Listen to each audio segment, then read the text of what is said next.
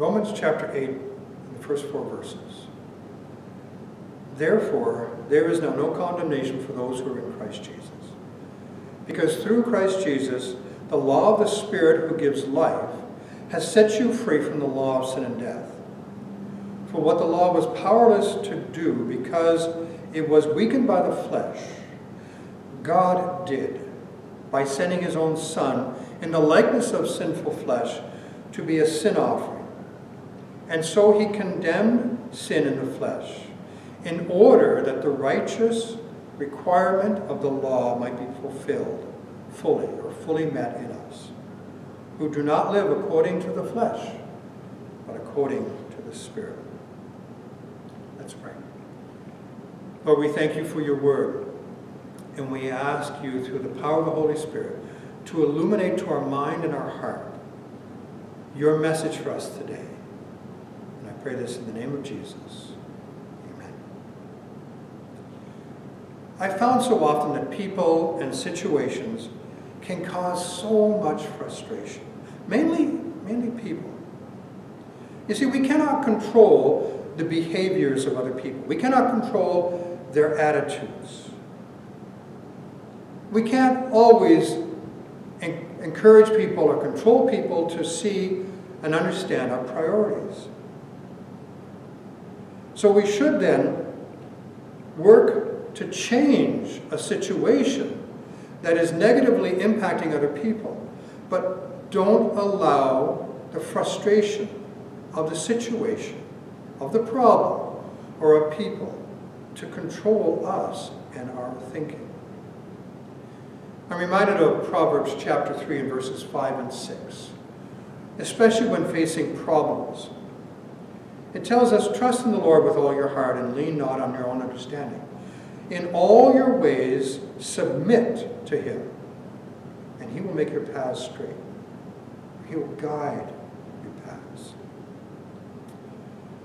See, the problem a lot of times when we're facing problems or situations that are beyond us is that instead of working towards a good and healthy solution, we just start throwing around the blame. Instead of fixing the problem, we try fixing the blame. And doing this is an attempt to pacify our own feelings of inadequacy, that we cannot make the changes we want to see. And it doesn't release us from the bondage of fear or of anger. Our attitude becomes a greater problem.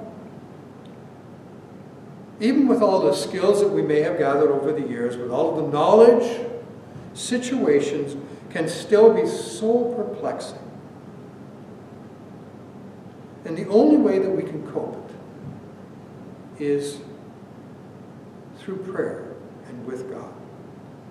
And as a matter of fact, it's not just coping, but we can thrive through prayer and with God. Every day in my daytime, I have 3 words that come up. Pray and breathe.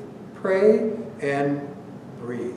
Problems don't just simply vanish, even when I pray, but my perspective changes. And I am aware again of a power that is available to me to help me in difficult times. You see, we hate to admit it, but we are at times our own worst enemy. It's not other people, it's us. It's not the roadblocks that other people put up in front of us or our problems put up in front of us. It's us and our thoughts and our attitudes. And I don't need Oprah Winfrey and I don't need Tony Robbins to help me to deal with this problem. I need to remember to connect with and to trust in my Lord, my Savior, my never-changing friend, Jesus. As Paul makes this seemingly hopeless situation, hopeless statement, in Romans chapter 7 and verse 24. He says, I have tried everything and nothing helps. I'm at the end of my rope. Is there no one who can do anything for me? Isn't that the real question? But the good thing is that Paul doesn't just leave us hanging there, hopeless. Immediately after that, in the next sentence, he presents the solution. in verse 25 of chapter 7, which is the end of chapter 7, but it's also a beautiful segue into chapter 8. He states this: the answer, thank God, is that Jesus Christ can and does. He acted to set things right in this life of contradictions, where I want to serve God with all my heart and mind, but I am pulled by the influence of sin to do something completely different. See, the answer is not fixing the blame. It's not even fixing other people. The answer is Jesus. We can't control other people's thoughts and attitudes and actions. We can barely control our own at times, it seems. And blaming only intensifies our feelings. Paul states, I've tried everything and nothing works when we try it in our own strength. Chapter 7 of verse 5 states, walking in the strength and the ability of our human perspective. Again, we try in our own strength. Romans chapter 8 and verse 8 says, the mind of the flesh is hostile to God. So human nature is sinful in its perspective, in its attitudes, in its actions. And Paul states, if we live according to our own human nature, with its limitations and understanding, we are therefore subject to its powers and its influence over us. But when we remember to connect with God through prayer, and in essence, when we do that, we're breathing in God. We're reminding ourselves of all that God has made available to us, that is in us. And we're breathing out. We're breathing out the frustration. We're breathing out the anguish. We're bringing out the anxiety. We're breathing out the pain. We breathe in. Through prayer, we take in God. And we breathe out the influences of the sinful nature. To pray and breathe. Paul states, there was a time when we were completely at the mercy of our old sinful human nature. Our attitudes would move us towards sin, and it would go from bad to worse, making us a defeated and hopeless person, tossed to and fro, back and forth, carried about by every wind. But when we allowed, and I use that term deliberately, past tense, when we allowed Jesus to be an active part of our life by accepting him as our Savior, as our Lord, there came to us and in us a power, the power of the Spirit of God, which enables us to live a victorious life in spite of our circumstances. We are there connected. We are therefore connected with Jesus. And we are filled with his power. It's not a power of ourselves. That's the old nature. But the power of God, the new nature within us. A friend of mine took his dog and his family to the beach one day. About an hour and a half drive. When they got there, their dog found this dead, decaying carcass of a large fish. And he rolled in it. They had to drive home an hour and a half with this happy, smelly little dog. We have a nice little dog. His name is Buddy. He's nice and he's annoying. We really like him. But as I mentioned, he is annoying. Why is he annoying? Well, because he's a dog. That's his nature. I like sometimes to watch these contests, these dog shows. And I like to see how people take these cute or large animals and they get them trimmed up and they deck them out and they put a little bow in their fur and they parade them around in a near perfect state. However, you take this same dog and you allow them to find some dead, decaying carcass, and they will roll around in it and be just as happy as a pig in mud. Why is that? Well, because dressing them up doesn't change their nature. It's still a dog. You know, we can spiff up our outer appearance through all sorts of self-help programs.